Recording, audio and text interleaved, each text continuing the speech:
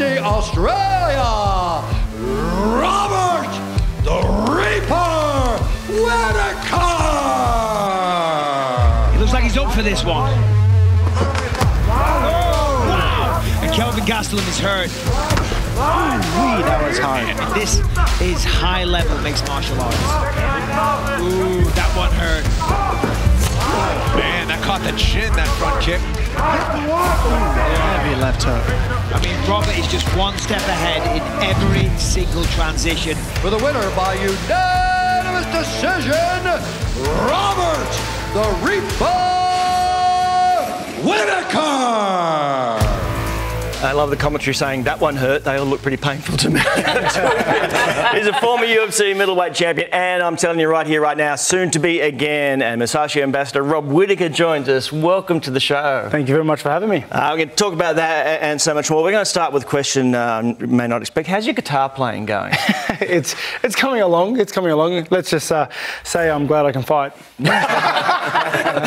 What is it about playing the guitar, though? Is it just something to keep you miles away from what you normally do? Yeah, I'm the type of person that always has to be doing something. But even to relax, I have to be doing something. I can't just sit still and switch off. So to be able to play the guitar just when I want to, just to whip it out and play around, it's, I don't know, relaxing. It's a long way from what you do. Yeah. Do you, and you obviously enjoy that, is this something you enjoy when you turn on to get into that fight, those moments before? What's the feeling like? The moments just before a fight, it's why am I doing this? This is terrible. It is the pressure and the feeling of the whole day from when I wake up to when I'm in the octagon and they lock that bolt and there's no one in there except the guy that's trying to beat me up. It's terrible. It's terrible. It's a terrible feeling. You nearly said terrifying. Not terrifying. It's terrible. It really is terrible. It's there's just so much pressure. Just every single fight, I'm like, why am I doing this? So your battle mentally to get yourself up for a fight,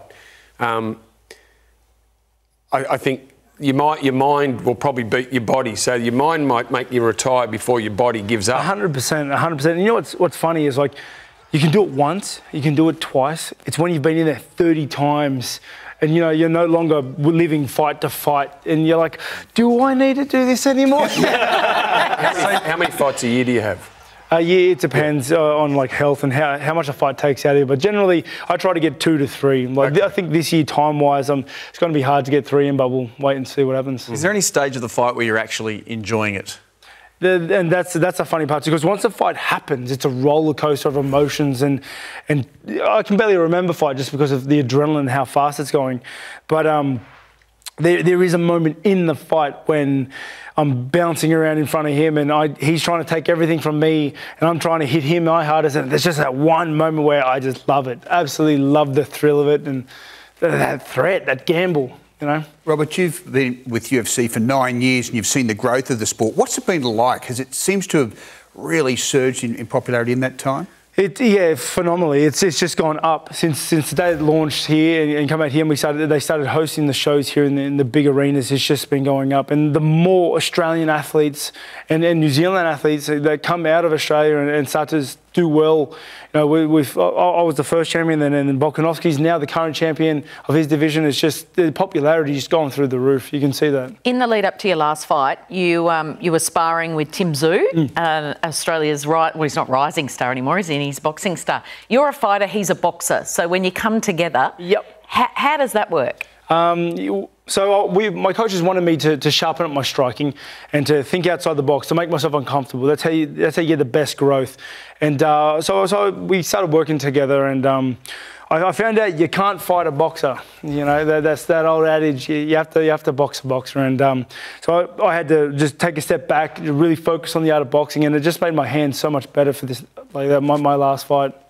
It must have been difficult because all of that COVID, in terms of that, you're away from fighting, but the preparation. Did you had where you live, your property? What did you do? Yeah, well, when COVID first hit, it was strange because obviously in mixed martial arts there's a lot of grappling and wrestling and very body-on-body action. Yeah. Not deliberate, sorry, I just meant in general, sweat. There's crap going everywhere. Yeah. But yeah, so it was very weird. Like no grappling, no wrestling. Everyone was doing the same thing. They're going home, they're doing push-ups, so running around as the blockers. Where's the sneak? Everyone's got that one place, probably many that they don't want to get hit, but is there one specific place where you think, oh, no, not there again? Oh, it's funny. What about the nose? I hope the nose would be a good spot to get hit. Any place that switches off is obviously terrible. Such as?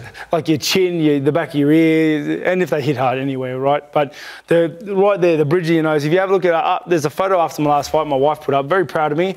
I was very good, but I go, look at the snoz on me. I took 2 huge ones, like smack bang there. Oh. And it looks like this. It is just monstrous, But you obviously have a high pain threshold because you also fight through injury. There's a couple, I think you did your knee and also your hand. Now, did you break your hand? At one point, you're just basically using legs and your left. Yeah, well, yeah, he stomped my knee out then. Which was no good. But I've since recently taken that ability from him and I've started stomping other people's. It's pretty good. Robert, I heard a podcast with you where you were very proud of your humble origins and like you weren't born with a silver spoon, you had to scrap all the way. Tell us about that. Yeah, so I grew up in the Housing Commission. Old man's still there.